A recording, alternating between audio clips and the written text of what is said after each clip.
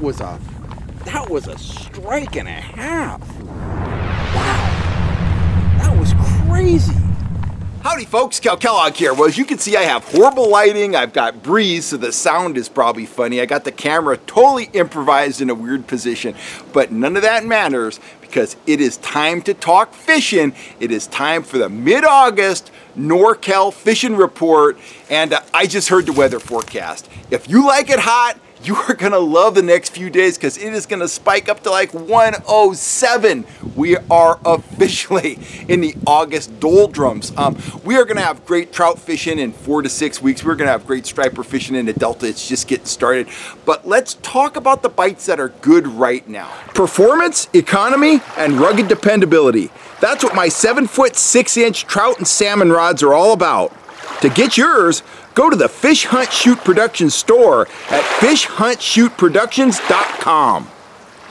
First and foremost, best fishing in the state, it's taking place out on the saltwater, whether you stay in San Francisco Bay or you go out beyond the Golden Gate, you can go out of Half Moon Bay, you can go out of Bodega, it doesn't matter. If you want to troll for salmon or mooch for salmon, it's limits and near limits every single day. Goes up and down depending on the day, but the fish are there. They're big, they're beautiful. They're averaging about 10 to 15 pounds, 30 pounders, very common.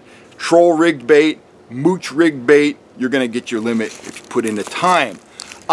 Inside the bay, halibut fishing is great. Stripers, they're showing up occasionally. In fact, Captain James Smith, one of his guys, caught a striper at the dock in Berkeley yesterday. So stripers are around. And outside, we'll go back outside for a second, the lingcod action, the bottom fish action, it's popping. But with the halibut, with the, occasional tuna showing up, with the salmon, not a lot of people been focusing on lings, not a lot of people been focusing on rockfish, but that action's coming up. The best lingcod fishing typically takes place in October, so we got plenty of time to chase lings, plenty of time to chase rockfish. Enjoy the salmon while you can. That bite is going to taper off at some point and they're going to flow into the river. Now, let's talk about the river. Let's segue to freshwater. River salmon fishing is slow, but there are some very nice fish starting to push up the system. You can get them in the sack, you can get them in the feather. It's not a slam dunk, it's not even close to limits, but if you get out there, put in your time, the fish that are coming up, they're chromers, water's warm, they're blowing right on up the river. But again, put in your time, work those key areas, focus on technique, keep it simple, keep the gear in the water, you got a chance of catching a very nice salmon. And that run is only gonna build as we go forward. So river salmon fishing, just getting started. The season's been open since mid-July, but it is just starting to come to life now. Trout fishing, there are some bright spots. A lot of places it's scratch fishing. Again, just like last week, the fish are full, the fish are deep, fish have all they want to eat. You got to put in some time to get those bites.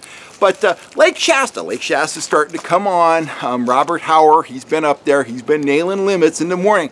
He told me the fish are starting to dial into the thermocline. They're starting to feed on small shad. But right now, bite window, very small. You got about 90 minutes to 2 hours in the morning to get them, or it gets very tough after that. So that bite is going to get better. It's starting now, it's productive, but if you're going to take a run, if you're going to travel to go to Shasta, wait a couple weeks because that thermocline bite, it's intense. It is usually wide open fishing and it holds up for hours. Sometimes it holds up all day long. So watch and wait if you're going to invest money and time in traveling to Shasta. It's going to be real good. And the fish Robert's getting, they're beautiful. They're clean. They range up to 4 pounds. Just dandy fish, pink meat, good stuff. So Shasta's coming on. Elminor, it's not fishing like it does in the spring and the fall, but it's very productive. Captain Brian Ricucci, Big Daddy's Guide Service, he's been putting his clients on a mix of rainbows, browns, and the occasional king salmon. Some of those fish are big. They range up, 7, 8 pounds. Average fish, 2 to 4, something like that. Productive fishing at Elminor. This isn't the time of the year when people think, man, I'm going to go to Elminor and catch some trout because it's warm. It's the dog days. But Brian's a stick. He's the best fisherman on the lake. He knows how to get them. And if you want to get some trophy trout, book a trip with him, either right now or on into the fall. He fishes Eagle, he fishes Elminor, fishes a handful of other lakes. He is the man. Book a trip with Brian Riccucci if you want to see Elmonor at its best. Lake Tahoe, excellent fishing right now. Not a lot of people seem to travel to Tahoe to fish. If you don't want to tow your boat up there, folks at Tahoe Sport Fishing, they offer, you know, full day, half day trips, whatever. They're targeting kokanee and Mackinaw right now. Limit style action, no problem. And there is some excitement because they're getting some nice bonus trout.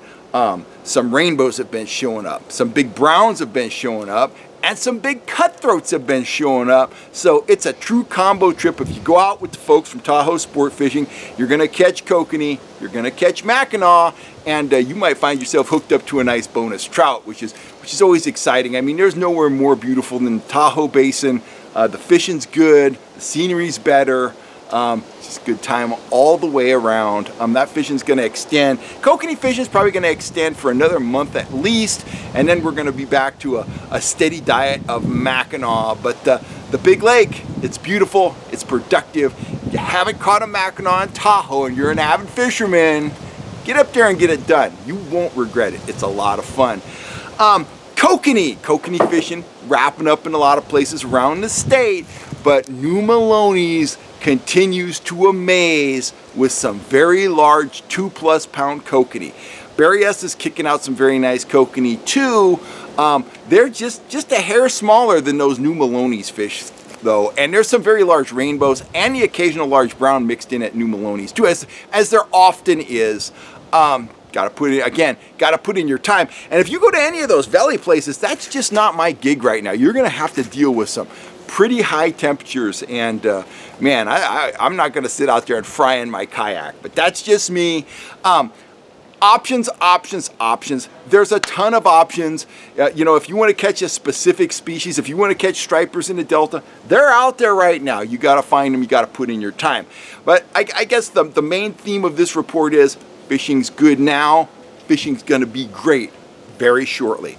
The mountain trout fishing is gonna go off when the days shorten and the nights get cooler. The striper action in the Delta is gonna start going off towards the end of August into September. That troll and bite is gonna get rolling, and it's gonna be great. And that's gonna coincide with the arrival of salmon in the central Delta. Those fish should start pushing upriver in good numbers in September, and you know, the guys trolling out of Vieira's, guys trolling out of Isleton, that area, they should start picking up those fish on spinners, on flatfish, you know, on the Brad's baits. So that's going to be very good. So to recap, fishing, it's good now. It's going to be great shortly. It is a great time to be an angler in Northern California. I'm signing off for now. I got some chores to do, and actually I'm going to go make a bacon, lettuce, and tomato sandwich, which is one of my absolute favorite meals, believe it or not. So I'm out of here for now. If you're looking for trout gear, great gear at a fair price, go on over to fishhuntshoot.com, and I will catch you next time right here on YouTube, guys. Thanks a lot. I'm Cal Kellogg.